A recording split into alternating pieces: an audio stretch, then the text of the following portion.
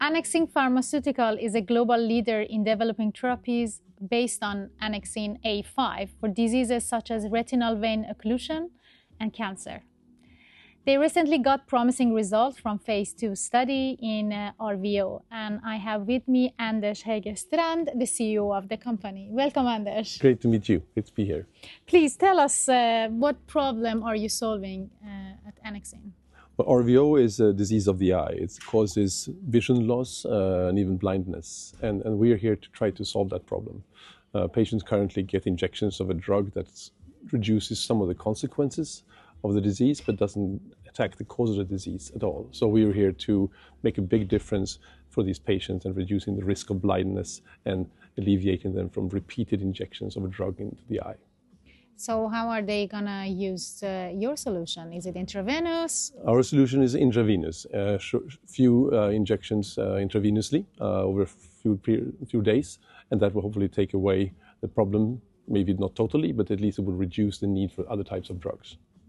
And how far have you come? What is the current status? So we're very happy. We've just, as you said, recently finished a phase 2 proof of concept type trial in the US with 15 patients, and we show good results in terms of safety, which is very, very important at this stage. But we also have what we call signals of effects in these patients, where they have reduced swelling of the eye, they have better vision, and they seem to be needing less anti-VEGF or the alternative drug for the long run. But again, it's an open trial. We don't have a placebo group, so it's not a claim of efficacy. It's a claim of signals of effect in some patients.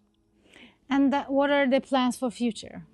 Well, it's partnerships. I mean, we're kind of a small company. We're listed on First North, and we're keen to get a global partner that will help us develop Annexin, or NXV, as we call the drug candidate, in the long term, and for not only RVO, but also for other diseases such as diabetic retinopathy, and potentially other eye diseases. Having said that, the drug has potential also in other diseases, such as in cancer, treat cancer, inflammatory bowel disease, in sickle cell disease. It's a very basic functionality that our drug addresses. So the potential is huge, but we start with ophthalmology, eye diseases, and then we have an effort also in oncology. And are there any competitors right now in this field? I would say in the field of eye diseases and Annexin A5 biology, we don't have any competition. There's basically one company working in the field of sepsis with the same kind of protein, but otherwise there's very little competition. Not even addressing the target as such. We address a lipid called phosphatidylserine, and it's very hard to attack that with anything else than this molecule because an antibody cannot react to a lipid, and small molecules are not really effective in interacting with it either. So Annexin A5 and our drug NXV is a very unique opportunity. You talked about the huge market. Mm-hmm.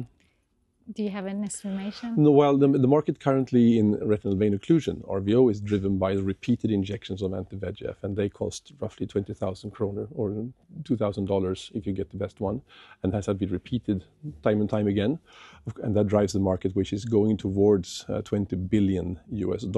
It's a huge market, and of course, if we succeed, we will take away some of the use of those expensive medicines, but we also can take a large share of that market. Even if it totally would shrink a little bit, we will take a huge share of the market. So you're not going to replace it completely?